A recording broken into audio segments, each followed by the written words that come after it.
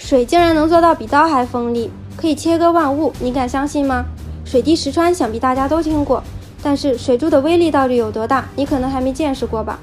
水柱的最高压强可达600兆帕，钢化玻璃在它面前犹如一张白纸，可以肆意作画。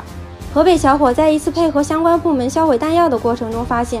传统的切割方式会出现高温、明火和静电的情况，无法应用于核弹的切割，一般会采用焚烧或爆破的方式，不仅危险系数很高，还会对环境造成一定的伤害。面对这样的窘境，他发明了水切割的方式进行销毁。水切割与传统切割的最大不同在于，它的使用更为安全，一定程度上可以降低传统切割导致高温的情况，不会产生明火等危险状况，施工人员的人身安全得到保障。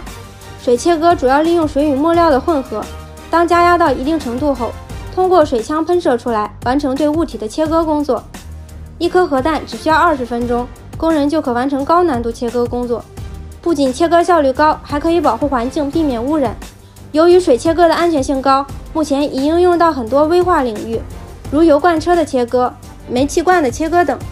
发明源于生活，科技改变未来，为它的发明致敬。